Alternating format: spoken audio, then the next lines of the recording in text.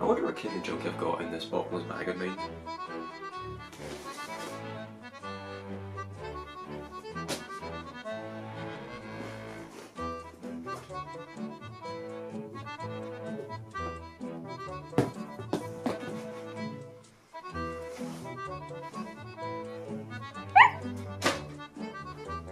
Oh, what's this? An actual physical copy of Toonstruck that I totally haven't photoshopped in post. Oh well, let's give it a shot, eh?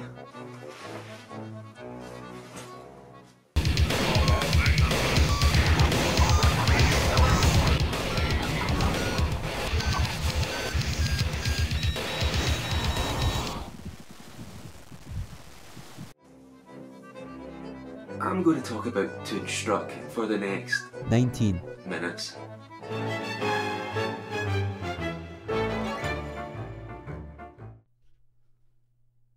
In the 90s, point-and-click adventure games were all the rage. With the love and adoration of games such as Monkey Island, King's Quest and many others, there were certainly a lot of games to sift through.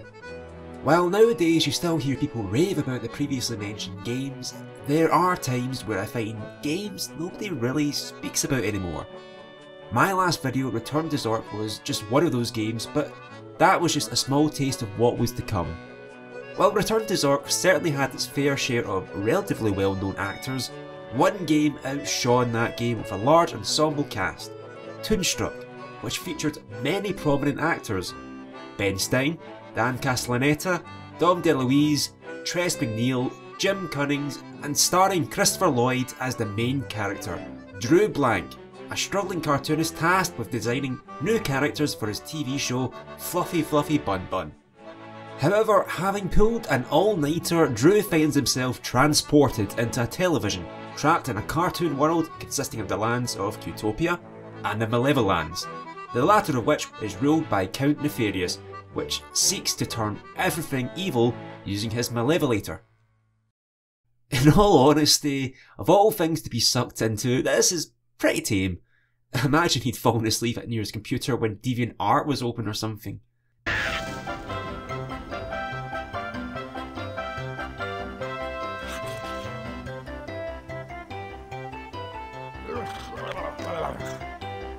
Oh, God, asleep on your line! Oh, wake up, bro, wake up!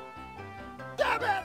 Drew meets with his creation Flux Wildly, who resides in the nearby lands of Xanadu, who takes him to see King Yu, who agrees to help the cartoonist back to his own world as long as he helps create a weapon to combat the Malevolator. The Cutifier, leading us into the first act of Toonstruck. With the inclusion of Drew journeying through a cartoon world, I think the best comparison that could be made is to the 1988 movie Who Framed Roger Rabbit, which also mixed real-life acting with animation. And, you know, also features Christopher Lloyd. Remember me, Eddie? When I kill your brother, I talk. Yes! Toonstruck operates using a flow of gameplay that could be considered similar to LucasArts adventure games such as Monkey Island and Sam & Max, eradicating the potential of dying in the game and falling into one of my most despised aspects of adventure gaming: pitfalls. Drew can interact with the environment and drop items into his bottomless bag, which can be used to help solve puzzles. As he travels along the lands, he is accompanied by his friend Flux, who can be interacted with in a manner similar to how Sam interacts with Max in the Sam & Max series. In what is a pretty inviting example of good game design, Toonstruck opens with the duo confined to the castle, which originally consists of 4 screens: the main chamber, the trophy room, the engineer's room, and the Cutopian design room. Before leaving, Drew and Flux need to talk with the engineer Bric-a-Brac, who helps explain the purpose of their mission, and provides them with the ability to store inventory items. This helps introduce the player to the concepts of talking to NPCs, where Drew can use different icons to pursue conversation, The most consistent is an ice block, which acts as breaking the ice, and often leads to opening different topics of conversation, which are depicted with their own icons. As Drew exhausts conversations, they'll notice that the ice block will continue to break and melt until they've exhausted all conversation, and it's replaced with a puddle that cannot be clicked on. Eventually, after learning the concept and finding the engineer's glasses, the player is given their task and are able to head out into the world by collecting parts of the cutifier using the Malevolator blueprints as a basis. Now, the game makes it out as if the items for the cutifier are supposed to be the opposite of what the Malevolator used. However, that isn't accurate. Instead, the items need to be different, but of a similar nature, and is more in line with well-known pairs than anything. Sugar pairs of spice, cloak pairs of dagger, spit pairs of polish, and so on. A lot of these operate using a think outside of the box aspect, where the player might need to improvise, similar to how Guybrush Threepwood might substitute an item for something similar in the Monkey Island series, such as using a skull and crossbone pirate flag in place of a human skull. An example in Toonstruck is seen when trying to solve the polish element of the device. While spit and polish might relate to the act of spitting and wiping something to clean it, the game has you instead pair the polish with a roasting spit, acting as one of the vital ingredients to design the cutifier. It's a great touch, and really helps solidify the sense of substitution that makes puzzles in adventure games work. In order to find the parts needed, Drew needs to travel across the world searching for any items that may fit with the requirements. Logic and thinking are just some of the areas that a player needs to circumvent the obstacles of Toonstruck. Or failing that, the ability to read a guide or a hint website. As the player progresses, new dangers present themselves as Nefarious becomes aware of Drew's meddling and sends his henchmen to capture the duo. At certain moments, Nefarious's henchmen will show up, and if they find Drew and Flux, they will lock them away in a jail cell in the Malevolands. Every time they appear, the player is treated to a cutscene of them appearing, giving the player ample time to hide away in a conveniently placed hiding space, avoiding capture. However, if the player is unfortunate to be locked away, they will need to partake in some tedious puzzles. To begin with, they need to escape from the jail cell. Since the jail is carpeted, Drew can build up static to shock the door. He has to do this several times to lower the years of sentence, thus opening the door. After this, the player needs to solve a sliding puzzle to receive their items back. And I hate sliding puzzles with a passion. Once they open it, they get their items back and can also snag a black hole, which acts as a fast travel between areas. Now, if the player desperately wants, they can solve the sliding puzzle without being caught to just get the black hole, but its purpose is pretty limited and honestly doesn't feel particularly like a good method of fast travel, so I wouldn't particularly recommend it. I'd honestly say that the player is likely faster just right clicking to automatically transition between areas. Many of the environments are also subject to change after completing certain areas. Some of the Cutopian lands will be attacked by the Malevolator, shaping the positive denizens of Cutopia into more twisted variants. Marge! Polly? Mistress Marge! And Punisher Polly! Divas of Destruction! Give it to me!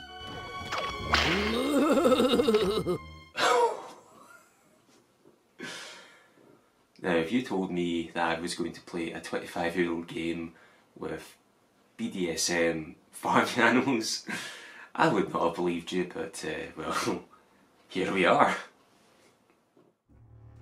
A lot of the items gathered for the cutifier are pretty simplistic, but there was one that eluded me for so long. The criteria to match the stripes. My first thought was stars and stripes, but I couldn't find anything to use. So I did the unthinkable. I looked up a hint website. Normally when I do this and I see the answer, I usually feel that the logic falls flat, and I am irked. But boy, was I impressed with the solution. Being set in a cartoon world, a lot of the puzzles operate using cartoon logic, so in order to receive some stars, you need to try knocking out a cartoon so they see stars. So it's honestly such an obscure solution, but the logic is certainly there, even if it isn't logic from reality but for cartoon standards. And that's a good thing based upon the cartoon setting of Toonstruck. Eventually, after placing all of the correct items, the cutifier is complete, but Drew finds that King Mew is not who he's cracked up to be, where it's instead revealed that he's actually Fluffy Bun Bun, intending only to allow the cartoonist to return home if he helps cutify the entire world. One that will give me the power to create all the happy things I desire. In short, I will be a god!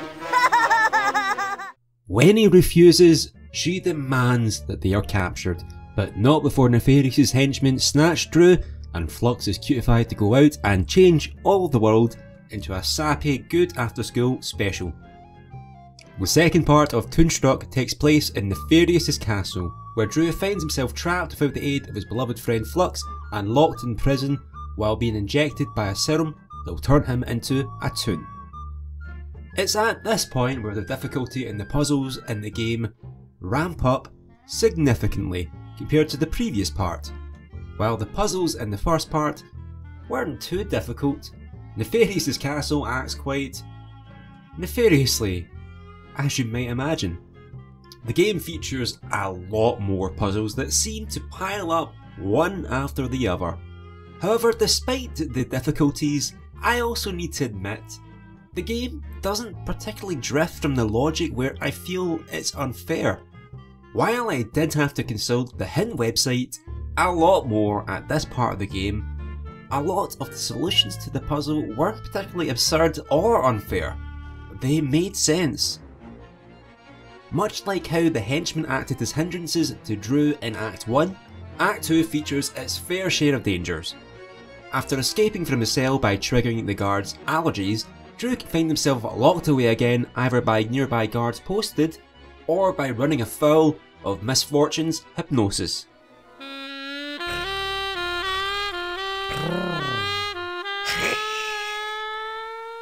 So, Mr. Blank, care to dance?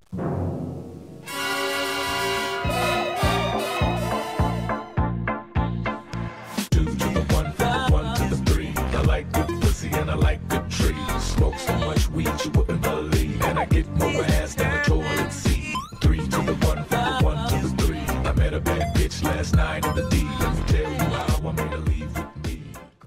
Each time, the guard grows wise to Drew's attempts and, in hilarious fashion, starts taking new measures to prevent himself being tricked, such as using a gas mask and then a vacuum cleaner to clean up all the dust. However, this doesn't prevent Drew from escaping, and after several attempts, the guard announces he's quit, and the Drew can just get a key from underneath the doormat. The only area I found trifling, and I would consider as perhaps my only criticism for the design of the puzzles in this game, is that the second act features Drew looking for crystals to power up the Count's workshop area. Drew needs to power this up to access a warp device and to escape in the Malevolator. However, the inclusion of the crystals feels like awkward pacing.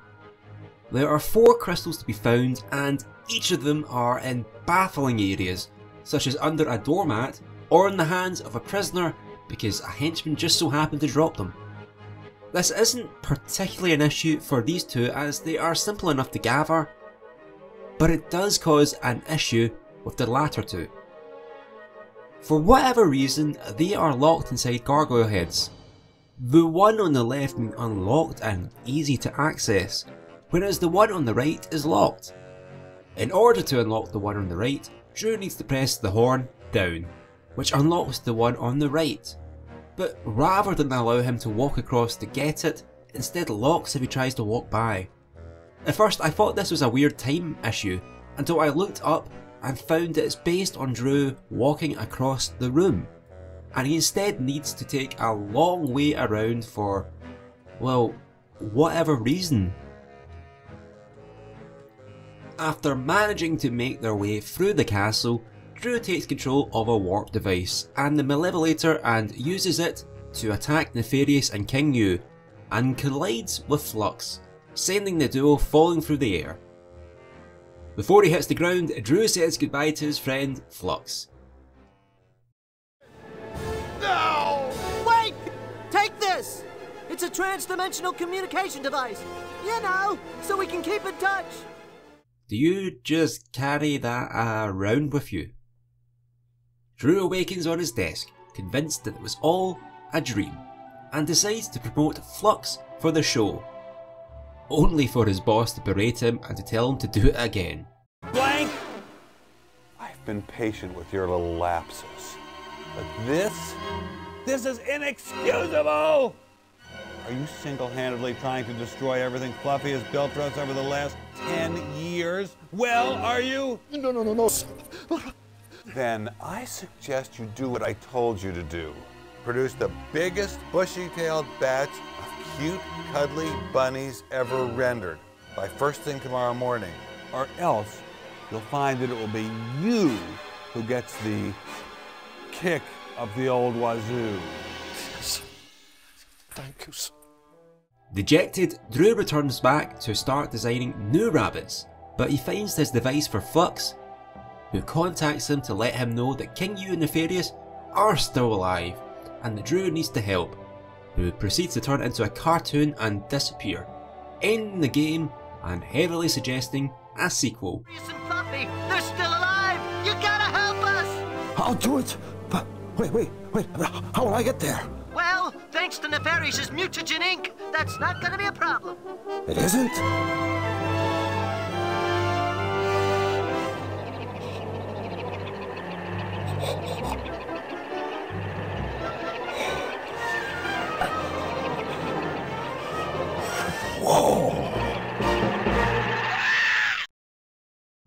But that sequel would never come to light. As beloved as the game was, Virgin Interactive Entertainment found that the game was a financial failure, having been developed on a budget of $8 million. As a result of this, most of the content was axed from the game, and the game was instead to be split into two, which is why the game ends on a cliffhanger. However, due to the financial constraints from the first game, Virgin Interactive Entertainment pulled the plug on Toonstruck's sequel. While we haven't yet seen any mention of a sequel, a lot of the content relating to the sequel and some of the removed content from the original game can actually be found on Laura J's YouTube, who was involved in the visual effects of the game. This looks to be the best way to fill in the pieces of Drew Blank and Flux Wildly, as it has now been nearly 25 years since the game's release, and as the years pass by, it seems more and more unlikely we will see any conclusion anytime soon. Want to make sure you don't miss out on the next video when it's released? Then make sure you don't forget to subscribe to Noir Reservoir and click that little bell down there to be kept up to date on all future Noir Reservoir videos. Content is typically released as frequently as possible, but I always appreciate likes and comments too, and if you can share the video, I'll absolutely love you if I've ever. So until next time my friends, I'll catch you later. Bye bye.